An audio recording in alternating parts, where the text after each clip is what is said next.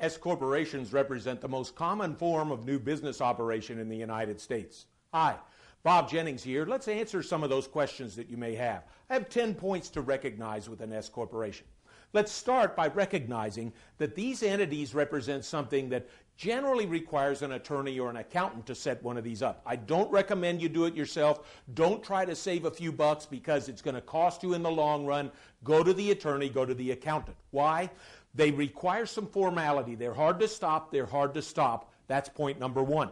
Point number two, an S corporation, because it's a formal, separate legal entity established with your Secretary of State, requires a fair amount of formality. You have to have annual meetings, board of director minutes. You have to have reports on an annual basis. So our number two factor is there is a fair amount of formality involved in an S corporation.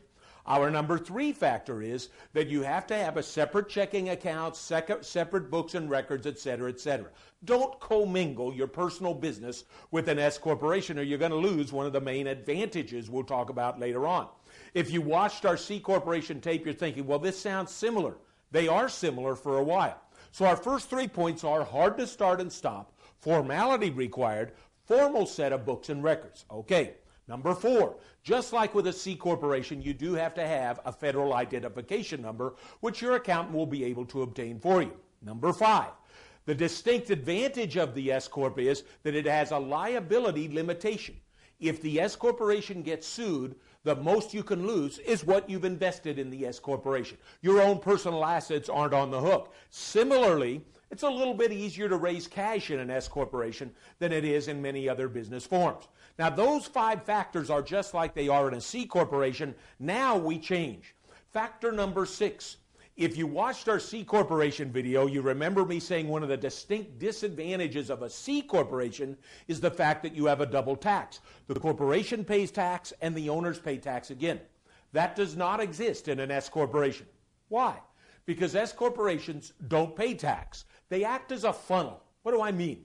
All the profits get poured into the top of the funnel, and the S corporation doesn't pay tax on it because coming out of the bottom of the funnel, which is plugged into the owner's mouths, is the income. And the owners will pay tax on their share of the income coming out of the bottom of the funnel. The S corporation fills out a tax return, but it's merely an information return because the owners pay tax on their share of profits of the S corp. A tremendous advantage of the S corporation form of doing business. Well, what about factor number 7, fringe benefits? I like to say that a C corporation is always the best. The self-employed sole proprietorship is the worst, and somewhere in the middle is the S corporation. When I'm talking about fringe benefits for the owners of the business, the S corporation is okay. It's not great. It's not horrible. It's just average. Okay, so it's okay on point number 7. Point number 8. The losses of an S corporation. Distinct advantage here.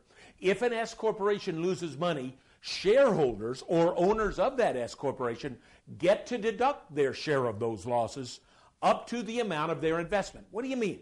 Let's say that you've started your own S corporation and you put $20,000 in there. Maybe it's money you had, maybe it's money you even borrowed personally and put into the company. You're allowed to deduct losses up to that $20,000 in a year.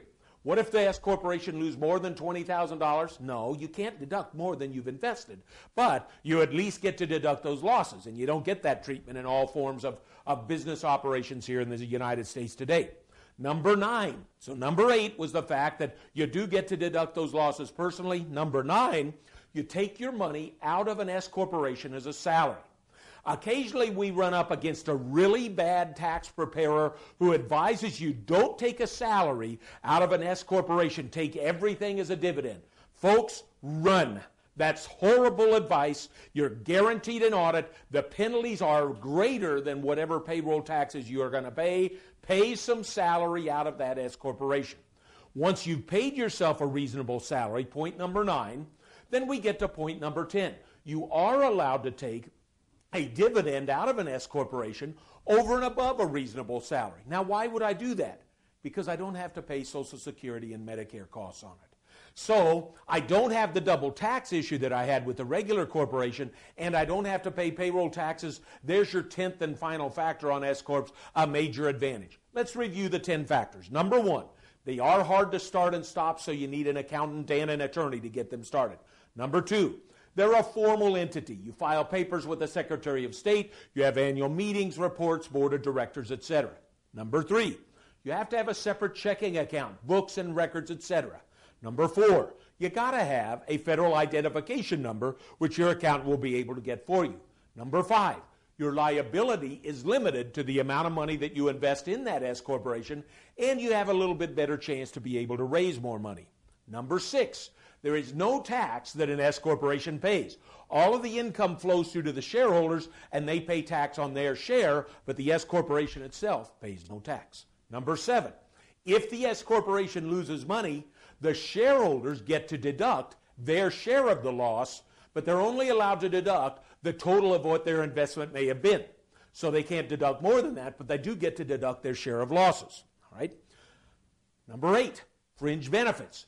An S corporation is just average for fringe benefits. It's okay, it's not horrible, it's not great, but it's better than many other forms of business. Number 9, you do have to take a salary out. If you're working and there's a profit, you have to pay yourself a reasonable salary out of the S corporation. And finally, number 10, after you pay yourself a reasonable salary, you might be able to pay yourself a dividend. You don't have double tax, and you don't have payroll tax on that dividend. For further information, please visit us at the website at the bottom of the screen, or feel free to call us at the number that you see here. Bob Jennings, thanking you again for listening.